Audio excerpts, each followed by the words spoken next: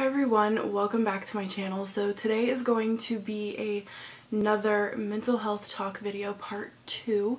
I am going to kind of go into more detail about one of the stories that I spoke about very briefly in my first video, and I am also going to be adding a story that got sent to me by one of my very close friends who would like me to share her story with you as well. So before we get into the video, I just want to let everyone know, if you have a story and you would like to get it out there, but you want it to be out there anonymously without your face connected to that video, email me your story and I will read directly exactly what you say in a video, and I will not name any names. I will keep it completely 100% anonymous. I understand some people that go through their mental health issues don't want everyone to know that it's them, so I completely understand. This person is very close to me. She is one of my very good friends, and she does not want her name out in the world, so she asked me to share her story and also share our blog that we do together and the Facebook page, which all of that stuff will be linked down below, and I will also have the Facebook page name right here. So let's just go ahead and get into it. I am going to start by reading her story, and then I will get into my story afterwards. And if I'm looking down a lot during this video, it's because I have it pulled up on my phone and I'm just going to read it directly from my phone.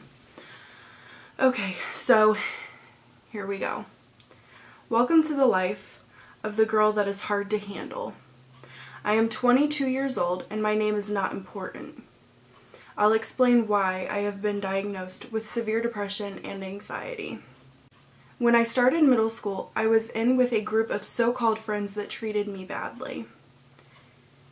They made me feel like a whore and a slut, all because of rumors that would randomly start. However, I was unaware of them doing it.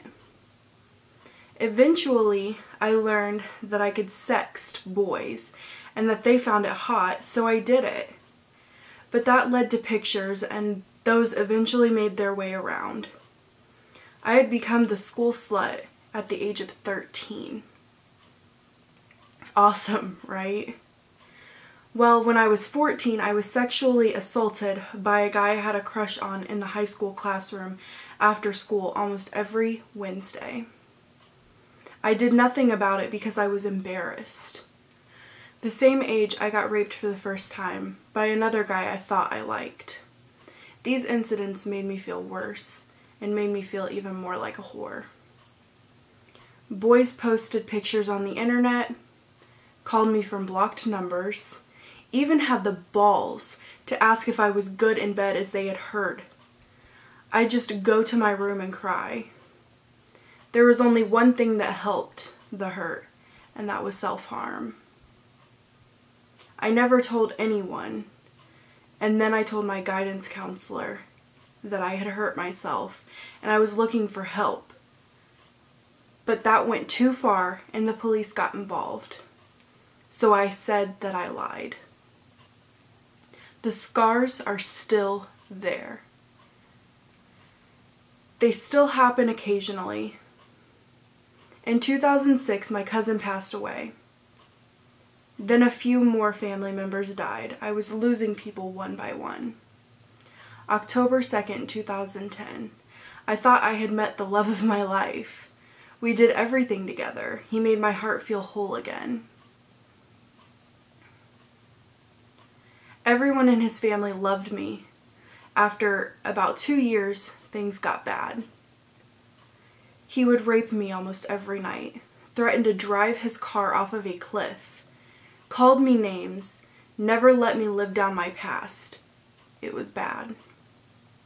He was treating me badly, so I hurt him bad by cheating. Disclaimer: cheating is not okay, and neither is self-harm. I had sent more pictures, made out with more guys than ever, all to get back at him. But after all of that, more rumors started. I was pregnant with someone else's kid. I had an orgy, threesomes, you name it, it was said. And he heard it all and believed most of it.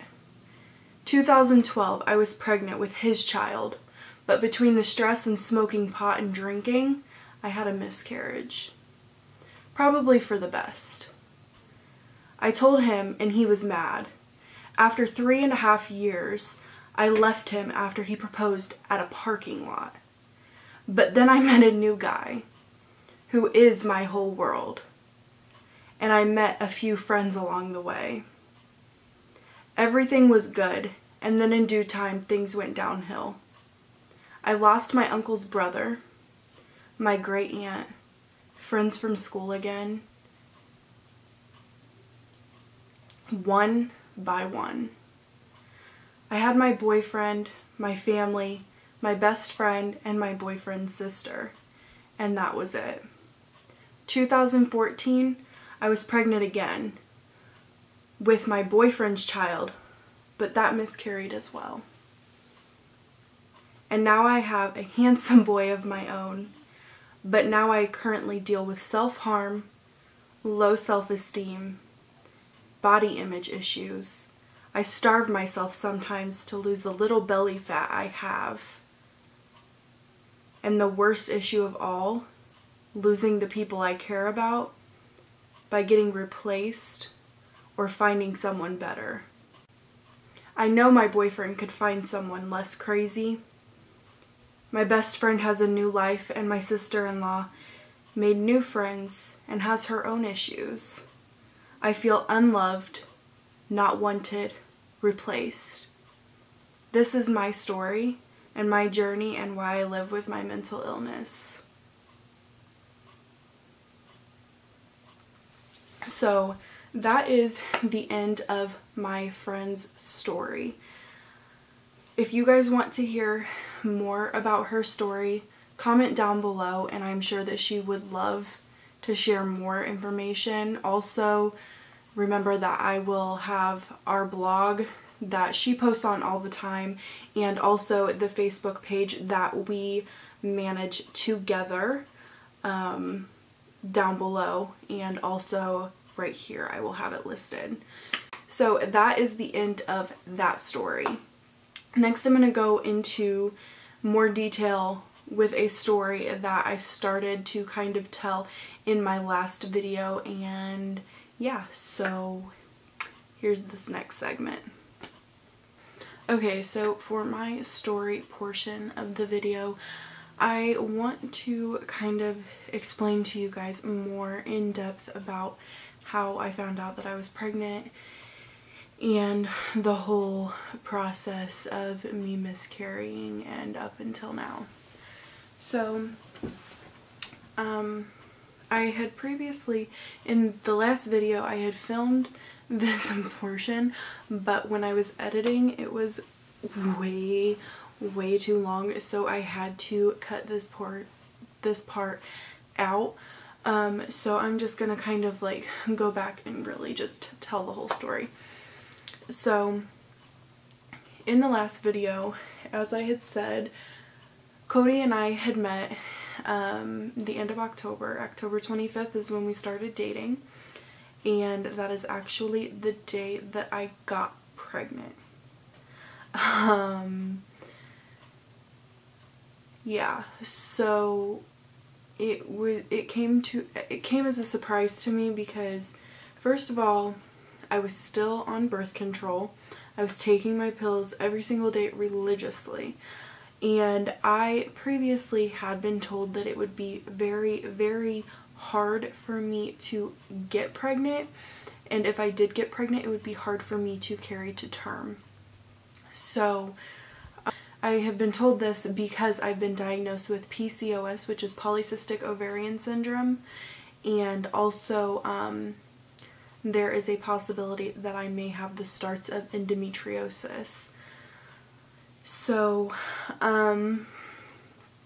with all of that being said, October 25th is the date that I conceived, but I was technically 2 weeks further along than that, because technically when a woman gets pregnant, they add 2 weeks on to the date of conception because of the cycles. So during the time that I was ovulating was October 25th, and I didn't realize it because I didn't really keep up with my cycles very much, and that's stupid. If you don't want to get pregnant, keep up with your cycles. But so I was ovulating around the time of October 25th, and that's when I got pregnant. So my due date with my son was roughly July 19th. I calculated that up myself because with the help of my mom, because I never actually got to go to the doctor because I didn't have insurance, and when I found out, I was doing a lot of traveling. So my due date was roughly about July 19th. So October 25th is the date that my son was conceived. And then about a week later, which this is completely not normal, so do not think that this is normal. I've been told by multiple different people, including my doctor, that this is completely abnormal and they don't understand why this happened to me. So a week after conception, I started feeling horrible. I woke up feeling sick. I felt sick all day. I was vomiting. I could barely eat anything. The only thing I wanted to eat was tacos. It was really bad. And Cody had like made the comment, maybe you're pregnant, just joking around at first.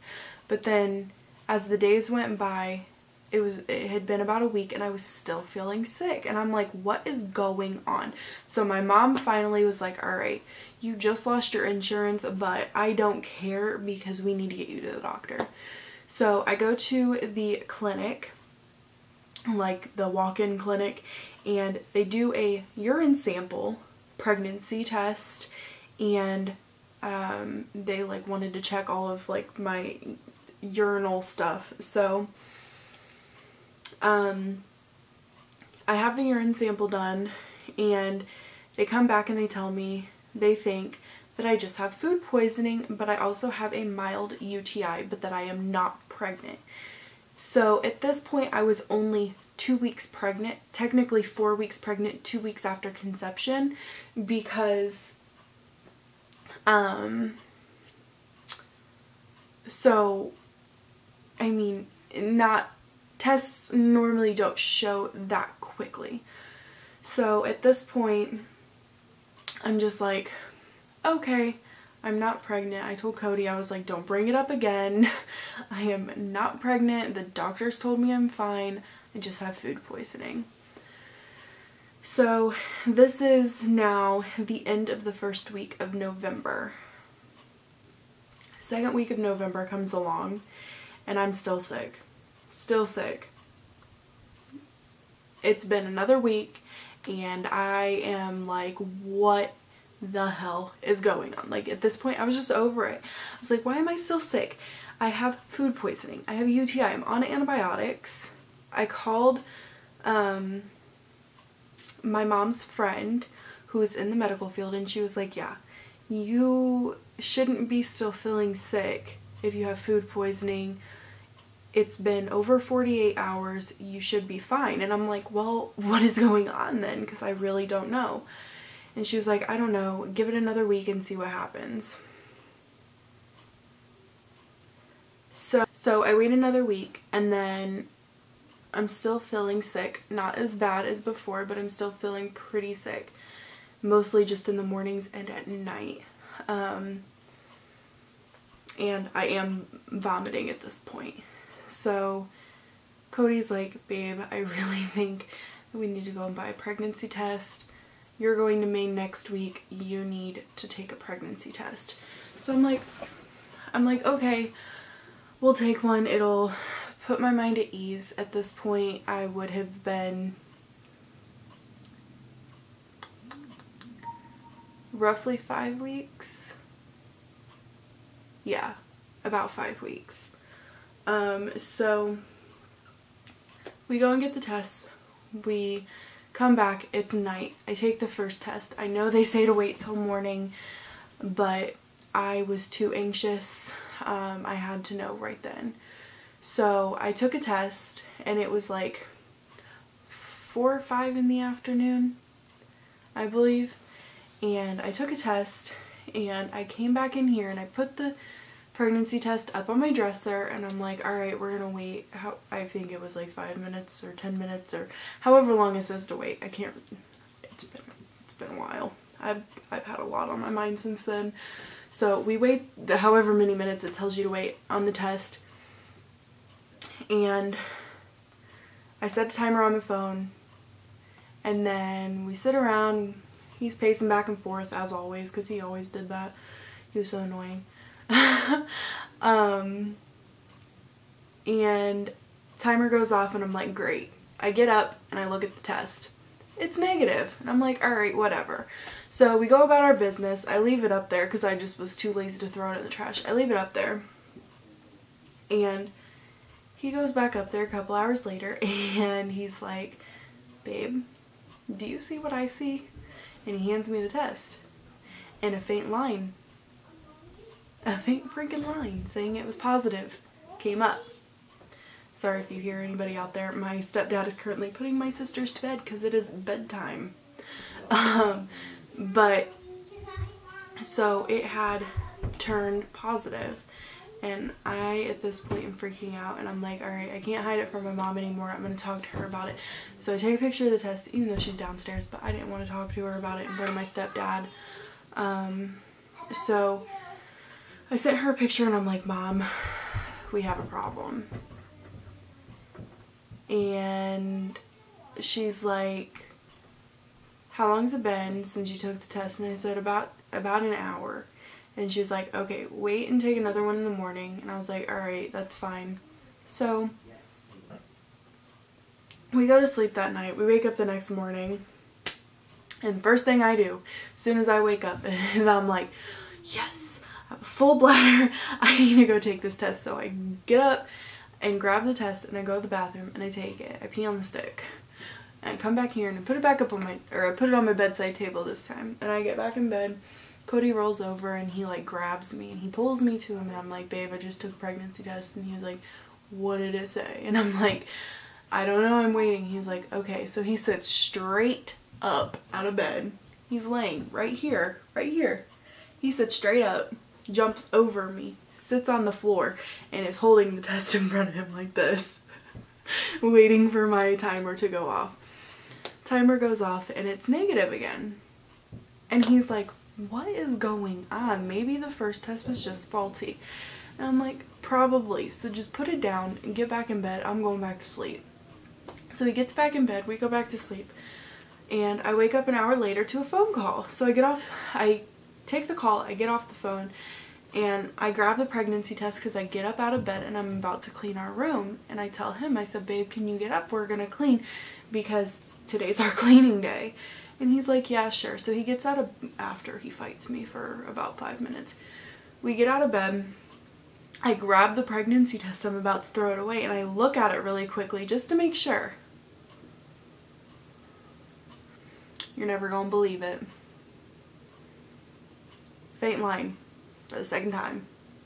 Second freaking time. After an hour. And I'm like, what the heck? So my stepdad's at work at this point, so I go downstairs and I show my mom both of these tests. And I'm like, Mom, here's the one I took last night, here's the one I took this morning. And she's like, well, this happens sometimes, but just to be sure, wait a couple more weeks and then take another test. We'll go to Maine, and when you come back, we'll take another test. But for now, just treat it like you're pregnant. And I'm like, okay, that's fine. So I stopped taking my birth control with my mom's permission. Stopped taking my birth control. I buy prenatal vitamins. I start taking them. So we go to Maine, and we come back 9 days later. It had been 9 days since I took the test. The first and the second test. It had been 9 days. So we come back, and this time he decided to buy the digital tests. So I'm like, okay, whatever, I'll take one, and whatever. So the third test that I take, it was the day after Thanksgiving that I took that test.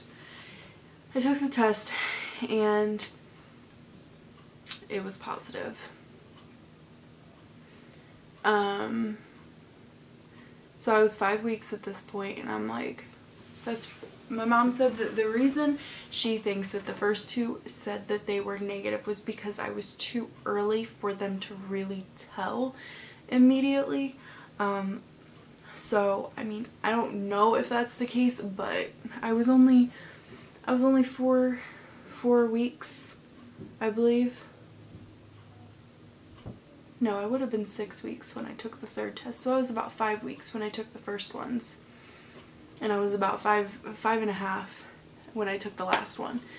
So, I go, after Thanksgiving, I had a trip planned with my grandma to go to Florida.